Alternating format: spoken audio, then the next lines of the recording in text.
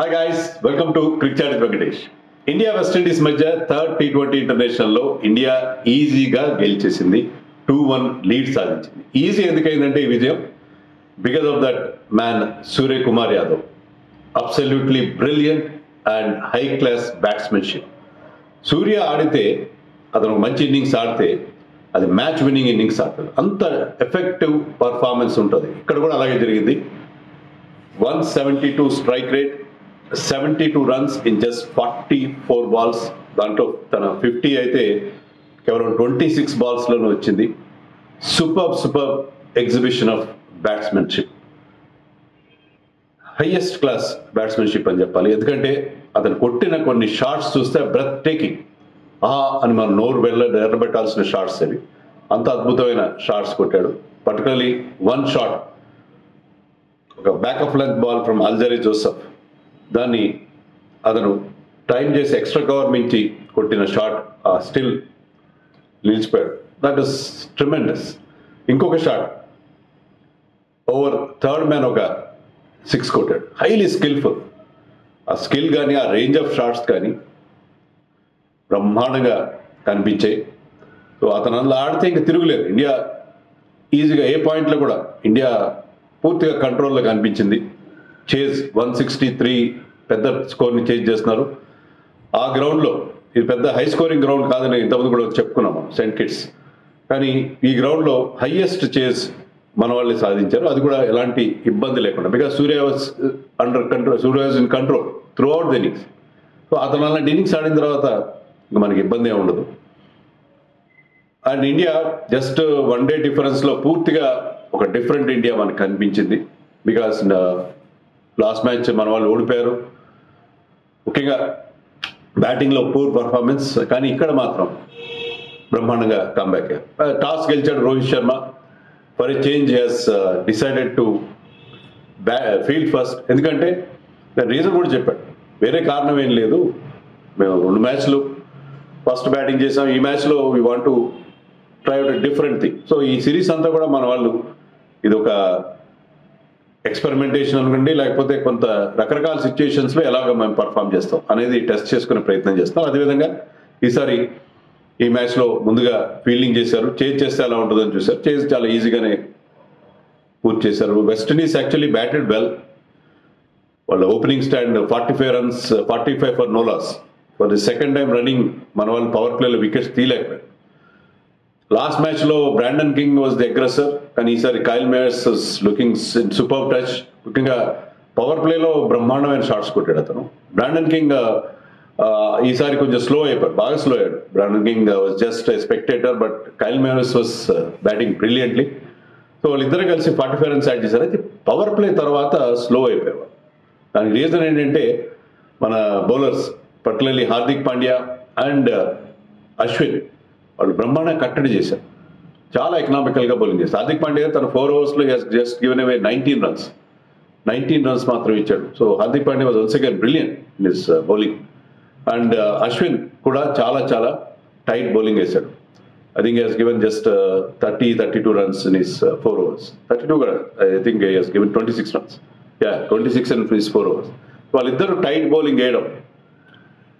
Actually Avesh Khan once again meant for runs. Avesh Khan ఇంకా settle అవ్వాల్సి ఉంది. I think more than 15 runs he has given. Particularly 19th ఓవర్లో హెడ్మైర్ 2 6లు కొట్టాడు, 15 runs వచ్చాయి. So Avesh Khan once again meant for runs. Deepak కూడా starting over ఇస్తే 1 run ఇచ్చాడు. సో దీపక్ కూడా once again proved his utility. And Bhubaneswar Kumar went for some runs but picked up 2 wickets.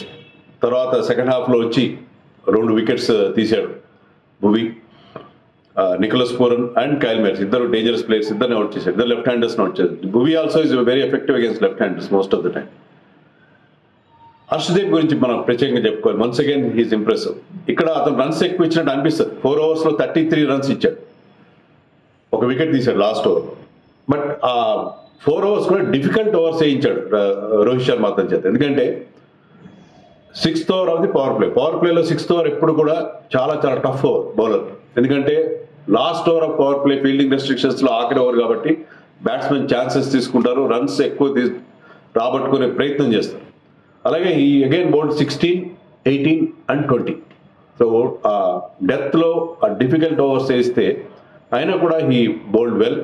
కొన్ని loose balls ఉన్నాయి, అవుతాయి, ఏ బౌలర్కైనా అవుతాయి, but still he finished very very effectively. 4 overs 33 for 1 wicket. So bowlers అందరూ బాగా bowling చేస్తారు. West Indies యాక్చువల్గా వాళ్ళ చేతిలో వికెట్స్ ఉన్నాయి, బట్ మేయర్స్ తప్ప మిగతా ఎవరు పెద్ద స్కోర్లు చేయలేదు. మేయర్స్ కూడా పవర్ ప్లే తర్వాత స్లో అయిపోయాడు, but still he made is 70 odd runs with 146 strike rate, 50 balls చేశాడు. బట్ మిగతా వాళ్ళు ముఖ్యంగా బ్రాండన్ కింగ్ అండ్ నికోలస్ బోరన్ చాలా స్లోగా ఆడారు. వాళ్ళు లేదు 1 day innings లాగా ఆడారు, రన్ ఏ బాల్ ఇన్నింగ్స్ ఆడారు.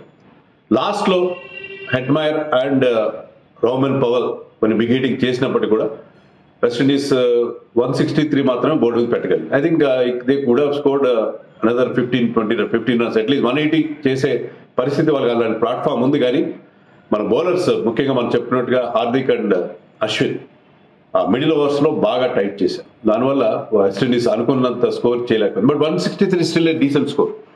బట్ మనం వెస్టిండీస్ ఏం చేశారంటే, మనం లెఫ్ట్ ఆర్మ్ పేసర్స్ గురించి మాట్లాడుకున్నాం.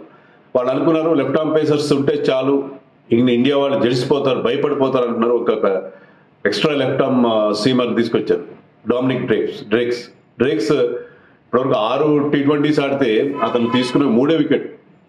Okay, is good bowler, but అంత ఎఫెక్టివ్ ఏం కాదు. ఈవెన్ ఉబేద్ మకాయ్ కూడా ఈసారి ఒక్క వికెట్ కూడా రాలేదు. డ్రేక్స్కి ఒక వికెట్ వచ్చింది, అది కూడా సూర్యకుమార్ ఒక బిగ్ షాట్ ఆడిపోయే వికెట్ ఇచ్చాడు. సో లెఫ్ట్ ఆర్మ్ పేసర్స్ మనకి ప్రతిసారి ఏం పెద్ద డేంజర్ ఏం కాదు అనేది ఈ మ్యాచ్లోనే మన వాళ్ళు ఒక్కరోజు తేడాలో ప్రూవ్ చేసేసారు. లాస్ట్ మ్యాచ్లో 6 వికెట్లు తీసిన మెకాయ్ ఒక్కరోజు తేడాలో హీ వెంట్ వికెట్లెస్. ఫస్ట్ ఓవర్లోనే 2 4 కొట్టాడు, 2 కూడా మంచి బ్రహ్మాండమైన షాట్స్ సూర్యకుమార్ యాదవ్.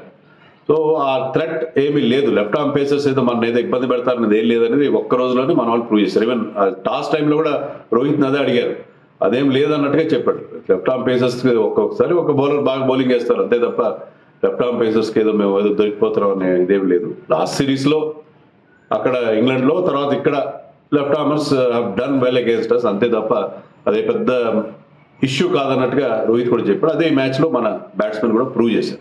అయితే రోహిత్ ఈ మ్యాచ్లో మనకి ఏదైనా ఇబ్బంది ఉందంటే రోహిత్ బ్యాక్ స్పాజం, అది పెద్ద సీరియస్ ఇంజరీ కాకపోవచ్చు, అతను 11 runs మాత్రం చేసి బ్యాక్ పెయిన్తో వెనక్కి వెళ్ళిపోయాడు. ఇంకా 3 days గ్యాప్ ఉంది నెక్స్ట్ మ్యాచ్కి. సో ఆ 3 days next match is on 6th, యూఎస్ఏలో ఉంది కదా, అది లాడర్ హిల్స్లో 2 మ్యాచ్లు వరుసగా జరగనున్నాయి. సో ఆ గ్యాప్ ఉంది కాబట్టి అప్పుడు రికవర్ కావచ్చు, అదొకటి కొంచెం ఇబ్బంది కలిగించిన విషయం. శ్రేయస్ అయ్యర్ అంత ఫ్లూయెంట్గా ఆడలేకపోయినా ఇద్దరి మధ్య ఒక మంచి పార్ట్నర్షిప్, అది ఇంకొక 86 runs పార్ట్నర్షిప్ వాళ్ళిద్దరి మధ్య మనం చూసాం. 86 runsలో అతని కంట్రిబ్యూషన్ జస్ట్ 24 runs, అతను జస్ట్ 80 odd స్ట్రైక్ రేట్తో ఆడాడు. బట్ సపోర్ట్ ఇచ్చాడు. సపోర్ట్ ఏంటంటే ఆ పార్ట్నర్షిప్ చాలా వరకు మనకి ఎలాంటి హికప్స్ లేకుండా చేసి ముందుకు తీసుకెళ్ళింది. It was Suryakumar show. Ultimately it was Suryakumar show. Suryakumar was dominating all the bowlers, spinners అయ్యొచ్చు, face bowlers కావచ్చు, వాళ్ళని ఒక ఆట ఆడుకున్నాడు అన్ని వైపులా. 360 degrees అంటారు, ఆ 360 degreesలో అన్ని వైపులా షాట్స్ కొట్టాడు. ర్యాంప్ షాట్స్ ఎక్కువగా, బిహైండ్ స్క్వేర్ ఎక్కువ వచ్చాయి అతని రన్స్. అలాగే ఆన్ సైడ్లో కొన్న రిస్టీ ఫ్లిక్స్ అవి కూడా అతని స్పెషాలిటీ అయిపోయినాయి. అద్భుతమైన ఇన్నింగ్స్. సో సూర్యకుమార్ బ్యాటింగ్ చేస్తుంటే చూడాలి అనే ఒక feeling కలిగిస్తున్నాడు. Is in tremendous form. So మనం అనుకున్నాం 1 day సిరీస్లో అతను ఫామ్లో లేడు. ఫస్ట్ 2 matchesలో అతను ఓపెనింగ్ ఇచ్చారు. దీని మీద నేషనల్ వైడ్ డిబేట్ జరిగింది, అతను ఓపెనింగ్ ఏంటంటే. నేను ఓపెనింగ్లో ఎక్కడైనా ఆడగలనని చెప్పాడు అతను. తర్వాత మ్యాచ్ తర్వాత కూడా ఏం చెప్పాడంటే, ఐపీఎల్లో కూడా నేను ఇప్పుడు కాదు కానీ గతంలో అతను ఓపెన్ చేశాడు, ఓపెనింగ్ చేయడం కొత్త ఏం కాదు, ఎక్కడైనా ఆడగలని మరొకసారి అతను ప్రూవ్ చేసుకున్నాడు. So is ability to play anywhere and any kind of shots and టోటల్గా టీంకి కావాల్సిన రిక్వైర్మెంట్ ప్రకారం ఆడడం, అదంతా కూడా మరొకసారి ప్రూవ్ చేశాడు. అతను ఆడడంతో ఏంటంటే 135 దగ్గర అవుట్ అయ్యాడు. అప్పటికే the writing is on the wall, India ఈజీగా గెలిచే పరిస్థితి మనకు వచ్చింది. తర్వాత హార్దిక్ కూడా అవుట్ అయినా సరే రిషబ్ పంత్ అండ్ దీపక్ కూడా ఎలాంటి ఇబ్బంది లేకుండా మన చేజ్ని కంప్లీట్ చేశారు. Rishabh finish with 33 I think. But still it was Suryakumar show all the way. So Suryakumar ఇలాంటి ఫామ్లో ఉంటే మనకు అతను పెద్ద తురుపు మొక్క కాగలడు T20 వరల్డ్ కప్, దాంట్లో ఎలాంటి సందేహం లేదు.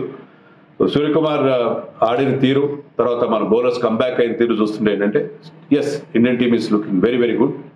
విత్ ఫుల్ స్ట్రెంగ్త్తో లేకపోయినా ఇక్కడ team is looking very good. And hour youngsters are really performing very well. ఏమంటారు?